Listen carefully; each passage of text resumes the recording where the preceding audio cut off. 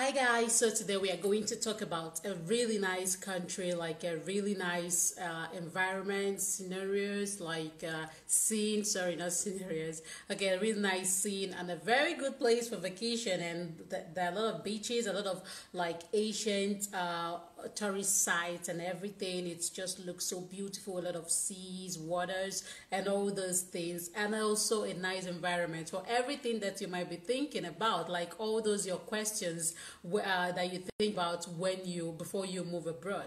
It's also a very good place, and we are going to answer those questions in this video. So we are talking about Brazil. I know that Brazil might not be on your final destination or at your top destination, but Brazil is a really nice country that you might want to consider like when you want to move abroad, even if it is like to move abroad and then to reach your final destination, because of its flexibility and affordability, and also the environment and everything that comes, the advantages and everything that comes with that.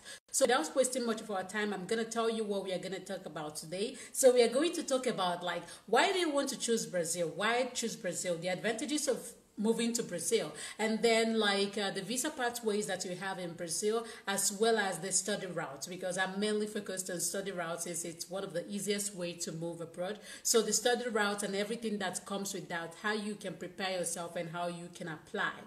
Okay, so without wasting much of our time, we will. Hi guys, welcome to Next Step with Cherry. So if you're my new viewer, I want to say a very big thank you. And if you're my returning subscriber, thank you so much for choosing Cherry. And if you've not subscribed to my channel, please subscribe to my channel, and also you can share with your friends and recommend your friends to my channel, because I try as much as possible to give educative and informative information which might help us in one or two ways. Why Brazil? So why Brazil? And the first thing that I want to say is that I like the fact that Brazil is one of the countries that I know that gives citizenship when you give birth in that place. Yes, I know that most of you must have known about that, but what you might not know is that it's a bit different from Portugal. We've talked about Portugal, where we talk about when you give birth to your child in Portugal, you will get a green card or a citizenship to be like your child will then become a Portuguese citizen. But the thing about Portugal is that you need to be there for 1 year before you can get this access. But in Brazil, that is not the case. The case is just for you to get to Brazil, and then when you give birth, then your child automatically gets the citizenship. And another good thing about it, if you want to consider it to move with your family and give birth there, is that when you give birth and your child gets the citizenship, then you automatically also get a resident permit or permanent resident permit to stay in Brazil. So Brazil is a family-oriented country. In that sense, you and your husband are getting the permanent resident, because you both of you need the signature to do everything when it comes to the child, since on your child passport, you will see that on the child passport, you will see the name of the father and the name of the mom. So that is how it works. So in Brazil is a really good place if you want to consider giving birth to your children and letting your children have like a very strong passport.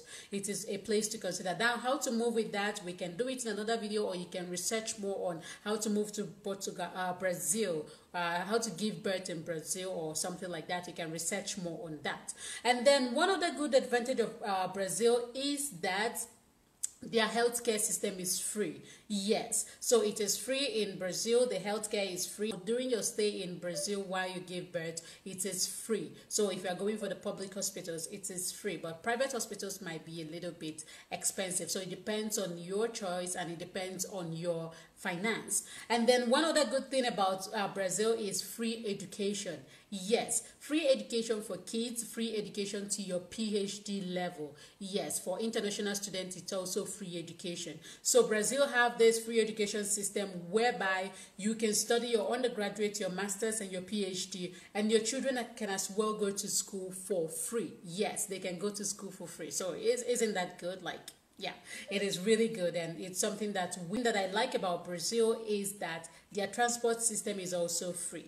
Yes, transportation is free. And what other free thing do we have? We have like really low accommodation fee, and we also have free meal. Yes, free meal. Yes. So if your child is going to school, you don't even need to worry about getting up and like make food and all that. You just need to let them go to school. They offer free meal. The public schools offer free meal in school. And you as a university student, there is also free lunch in school and like free meal in school. So to your PhD level, so far you're studying in the public universities in Brazil, they offer free meal. Yes, they do offer free meal. So now, these are the advantages. And also another advantage of moving to Brazil is that if you have like skill work, it will also be a very good advantage for you. So even though that Brazil is a Portuguese speaking country, but you can as well try as much as possible to learn Portuguese before you move. I'm going to tell you how. And also, if you are moving with a tourist visa, then you can as well try as much as possible to register and like to learn it during your stay with the tourist visa before you switch it to any other visa, be it work permit and other things. Because this Portuguese is going to help you to find work. It's going to help you to at least live life there. I know that a lot of you will be like, oh no, I don't want to learn languages. But so far you're talking about countries that English is not their official language. It is, I always advise people to start learning it earlier, because the earlier the better, and it will give you more chance of getting in touch with the locals and like, you know, mixing up with what is happening, getting information and like living your life without any stress. It will help you so much when you do that. So now you can move with your family in all that I've said, because we are talking about a place that almost everything is free. So I would advise that you move with your family. So you just need to put in the proof of fund thing together, and then you get either your study visa. Now we go over to visa. So you get either your study visa, or you get the tourist visa, or you can get your work permit. So you can get your work permit. So these three ways you can move to Brazil. They also have other pathways that you can as well explore. Now, so when you want to move with your tourist visa, please check with your embassy to know the requirements and everything. Their visa doesn't take long to come out. Like 2 weeks or so, the visa comes out, and then you know if you're moving or if you're not. So that is one good thing about that. And the study visa is also the same. But now when it comes to study pathway, we are now moving into the study pathway. When it comes to the study pathway, most of the universities in Brazil, like I said, they are free tuition. You don't need to pay anything. You don't need to pay any tuition, so they are free. Now, what do you have to do? What you have to know is that most of the schools, even though that they are free, most of their courses are offered in Portuguese. Most of the public universities, their courses are offered in Portuguese. So except you are going for private universities, which might then take money. So the private universities, their tuition ranges from $2,000 to around $5,000 to $7,000 per year. So you might, if you don't want to go through the stress of going in with the learning Portuguese, then if you have the money, then you can just go with the private universities. And the admission for the private universities are quite fast. It's really fast and everything. So you can just check the schools that are available, and then you will try to apply. If you have the money, check their tuition. If it is below what you want,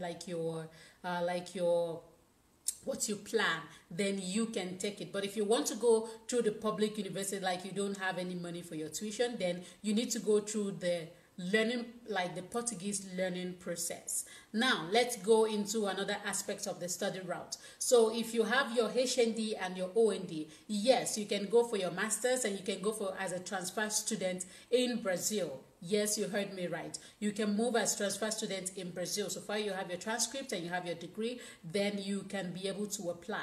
So how are you going to apply this study in Brazil? Whether you have master's already, you want to go for PhD, or you have your BSc and you want to go for master's, or OND, HND, you want to go for your master's, or you have your high school certificate and you want to go for your bachelor's. How are you going to go for this admission process? So one thing is, like, the step is for you to find the federal universities or the public schools in Brazil.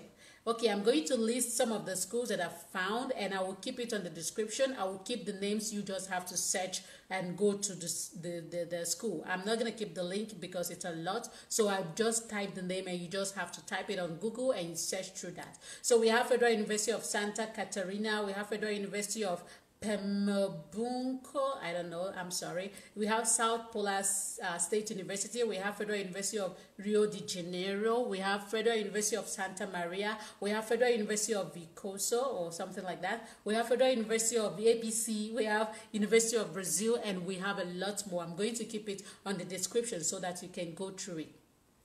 Now, what are the steps to go through it? Remember that if you go it with your phone, if you search that with your phone, it might bring out like Portuguese. It might be in Portuguese, so I usually use my laptop to search that so that it can automatically translate to English. So if you can be able to translate it with your phone, that is okay. So when you go there, then you have to search for undergraduate study, or you have to search for how to apply. So when you search for how to apply, one thing about applying to Brazil is that you will need to write exam. You will need to write an entrance exam, which is in line with your career. So if you are going for computer science, then you know that you probably need to write math, computer related stuff, and maybe English. You need to write that. Sorry, not English, because you're not learning with English. So it depends on your course. If you're going for nursing, then you need to write biology and other courses that are related to that. So you need to write it. They will show you like there are two places that you can write it. One is FUVEST or something, and another website is SISU website. But if you're ready, and the exam is in Portuguese. Yes, the exam is in Portuguese. So if you know Portuguese, or if you're ready, or if you want to try, and if you want to try it out, then you can apply, or you can write, or you can see how it goes. And if you're still confused about that, one thing that I usually do when I'm confused is to send an email to the school. So you can try to send an email to the school with Portuguese, or you can try to send an email with them. Maybe you try with English and see if they will respond. If they don't respond, then you have to translate it and then send it to them in Portuguese. And when they send it back to you, you can then translate and know what they say. So what you're telling them, what you will be sending to them is how you can apply. You will tell them your name, tell them the course that you want to apply, undergraduate or master's. You tell them where you're from. You tell them if you have knowledge of Portuguese or not. You tell them the degree you have, and you ask them, how do you go about it? What are the steps to take? Because you don't understand the entrance exam system. You can as well ask them, and then you wait for their response. So if they don't respond in 3 days, 4 days, then you send it again until they respond. Yes, you try to send until they respond. So if they don't respond when you send the English version, then you have to translate it and send it with the Portuguese version. So these public schools, tuition is free, and they have a lot of courses available. University of Sao Paulo, Federal University of Sao Paulo, I think that is how it's called. Federal University of Sao Paulo or something like that. They have a lot of courses, and they are among the top universities in Brazil. And Brazil, like Brazilian universities, are really like they have high rank in the world Queen's whatever system of ranking. They also have like really high rank. So this way you can move to Brazil, not Portugal. You can move to Brazil, and then you will start your study. Now, how can you learn Portuguese before you apply? Because if you are applying for a Portuguese language course, Portuguese thoughts course, then you need to know, like you need to have the IELTS of Portuguese. So IELTS is of English, but they have another one they have theirs for Portuguese. So theirs for Portuguese is called savitribai, something like that, CELT /BRA. Or BRAS or something. I'm going to keep it on the description. So the certificate of Brazilian or certificate of Portuguese. So how can you go about this? Most of these are offered by the embassy of your country, the Brazilian embassy of your country. So you might want to reach out to the Brazilian embassy of your country to ask them, to tell them that you want to register for Portuguese class. It's usually 6 months to 1 year, depending on your learning speed, and then you write the exam. So if you write the exam and pass the exam, then you can be able to apply. If you do it now, then you'll be looking at moving by September. That means you will apply for next year intake around January time. You will then write the exam and apply. So if you cannot get in contact, like in Nigeria, you can write it or you can learn it. I think Lagos State University, something like that, and OAU. You can as well register it in these two places, and there are different costs, and like it's 6 months to 1 year depending on your learning speed. But if you're not from Nigeria, please ask your embassy, ask the Brazilian embassy in your country where you can learn Portuguese. Send them an email or call them and ask them where you can learn Portuguese in in your country, and then you know where to take it from. So the fee is not really that high if you have to go for like 6 months. So it depends on your choice and your decision. Now another way to go with it is that if you go with tourist visa to Brazil, then you can use that to like learn your Portuguese language or something. You can transition there, switch there, and learn Portuguese first before you go into study, if study route is what you want to do. And now about jobs, of course there are jobs in Brazil, but at the same time the language thing is also that you need to learn the language so that you will get like a good job, like good jobs. You need to learn the language so that you will get like really good professional jobs. And what I usually tell my audience is that it's also good if you learn some skills like skill certifications, maybe IT, tech switch. If you want to switch to tech, then you can just start by getting all the certificates on Google Analytics, data analytics, and business analysis. You guys have seen I post a lot of this on WhatsApp, Instagram, and also on my business analysis and project management. All these really good certificates, in demand skills in almost all the country. You can try to use this time to as well learn the skills, learn it. It's like 3 months, some of them might be 3 months, some of them might be 12 weeks or something like that. And then you can get the certification, and then you can use it on your CV to get a really good standard job. So this will also help you to transition into your work permit. And then other skills like plumber, carpenter, welder, mechanic, braiding,